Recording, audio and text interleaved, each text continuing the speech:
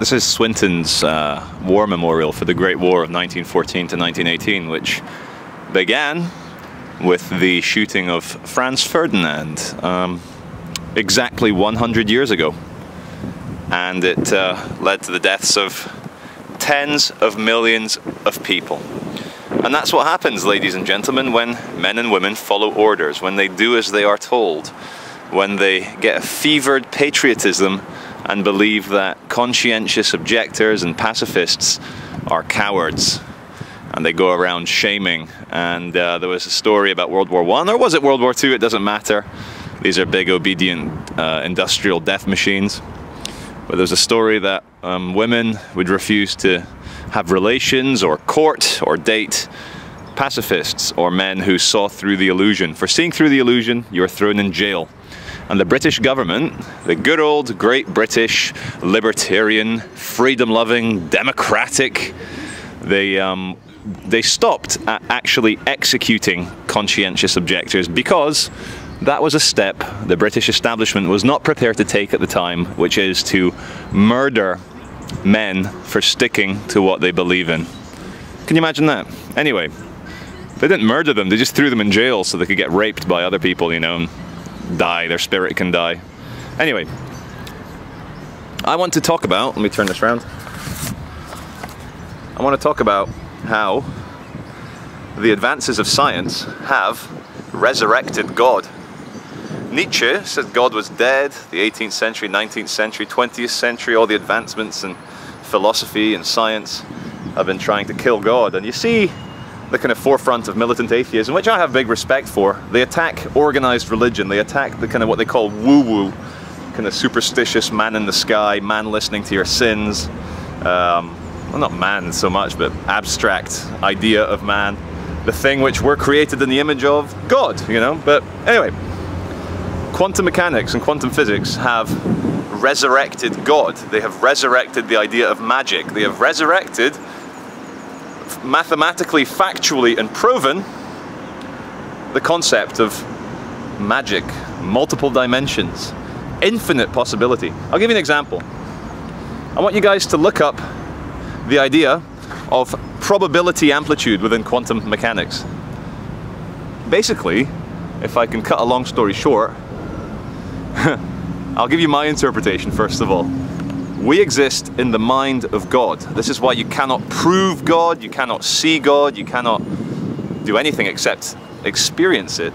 Because if we are in the mind of something, if we are literally the imagination of a massive consciousness, there's no way you're going to prove that. I mean, this is a level of reality that you do not have access to.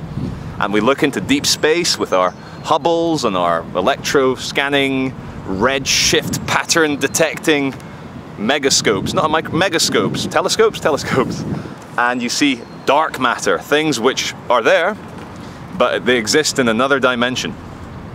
What the hell's that? It's the mind of God. Anyway, existing in the mind of God, what scientists have found, and this is from Richard Feynman, going back to Bohr, going back to the men who argued and defeated Einsteinian theory. They defeated relativity by proving to Einstein that the moon is actually not there when you're not looking at it. It exists as a very probable, amplified idea that is actually there when you perceive it. Quantum probability amplitude. Okay, let's get to the point. Nothing is actually there. There is absolute nothingness. There is just possibility. There is a soup of possibility. But there are ranking probabilities of things which are probably going to be there because enough perception has gone there, or because, you know, enough people have noticed that this blade of grass was here 5 minutes ago. The probability amplitude of that blade of grass being there when I turn the camera again is very, very, very close to 100%. And here's the crazy thing. Let me try and explain this. There is a very tiny chance that I can turn the camera to that blade of grass and it will be Brad Pitt. I shit you not. In the mind of the universe, every possibility exists simultaneously with differing probabilities. I mean, many of you are going, what the F-U-C-K? I can't swear, my baby's here demolishing my wallet. Look at that, look at my pieces of paper all over the floor. And there's some naughty eggs for the little brats. Anyway, what are you doing to my wallet? Yeah, he knows. He knows where the power is, don't you? Anyway. We exist in the mind of the universe, or God, whichever you prefer. Everything that can possibly be imagined is being imagined in the infinite scale of the totality. The totality being a very powerful word to describe everything that could possibly ever be. But what does this mean for human beings? It means that, let me just gather my thoughts here. I mean, look, we can only speak from experience, and many of us have very little experience in certain things. What do I have experience in? I have experience in conflict, in dealing with authority, in standing your ground when people try and tell you what to do. That is where my experience lies. My experience lies in also sharing concepts, sharing ideas, and also for the last 19 months being a full-time father, which is the greatest thing I've ever done. The greatest thing that's ever happened to me. My son is way closer to the infinite potential of the universe because he's only one. He was there very recently. He was part of the nothingness before he became an imagined, well, self-contained little bundle of consciousness himself. Hey, Leo. Good boy. But all you can do, okay, what I'm trying to say is that, like, the material world, the things around you, this wallet that the baby is playing with, these are merely kind of symbols, like these are the kind of pinpricks on the map.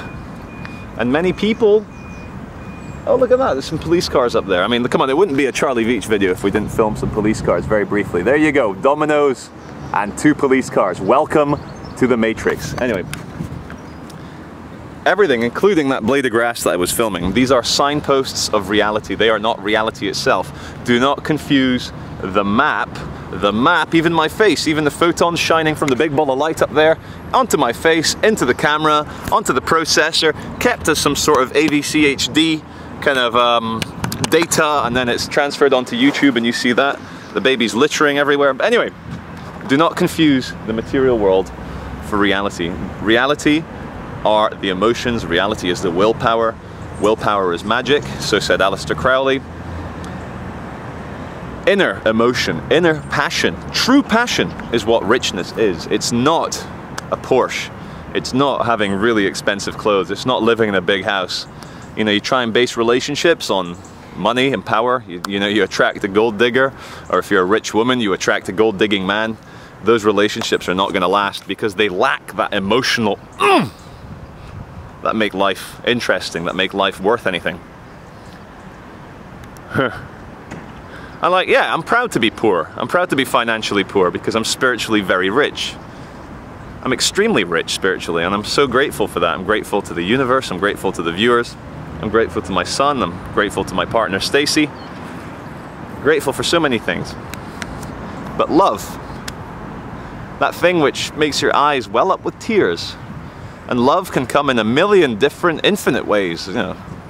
Like, when I think about, you know, to give you an example, in the film Saving Private Ryan, which came from a true story, that lady who worked in the telegram office that was sending letters to Mrs. Ryan, and then she noticed there was going to be the 5th letter sent to Mrs. Ryan. She's lost all her children, all 5 children, dedicated obediently to the Great Wars in Germany. They're dying on the battlefield. And something was awakened in the heart of that lady, and then she went to the commanding officer and said, look, got to do something here. And amidst all the insanity of war, when people can go, hold on a second, like, we can't, this woman's given 4 of her children, we can't take the 5th one for this bullshit. The universe will hack the reality, and the biggest sacrifice will be made to honor love, to honor what it means to be human, and that is not throwing children's lives to the devil on the battlefields of Europe. And now you've got Vladimir Putin, very, very good. invading eastern Ukraine after having taken over Crimea. He's probably going to go after Estonia, Lithuania, Latvia, maybe even take Romania. Fuck it, take Norway and Finland and Sweden. And I beg the universe that this is not the start of World War III. I think we can change things without a thermonuclear confrontation. But history repeats. And so, in case this video seems like a kind of sunshine-riddled ode to nothingness, let me just say, love and the fight for love are the only thing which will give your life meaning. Everything else is pure bullshit, and you just get lost in the infinite potentiality of the amplitude field.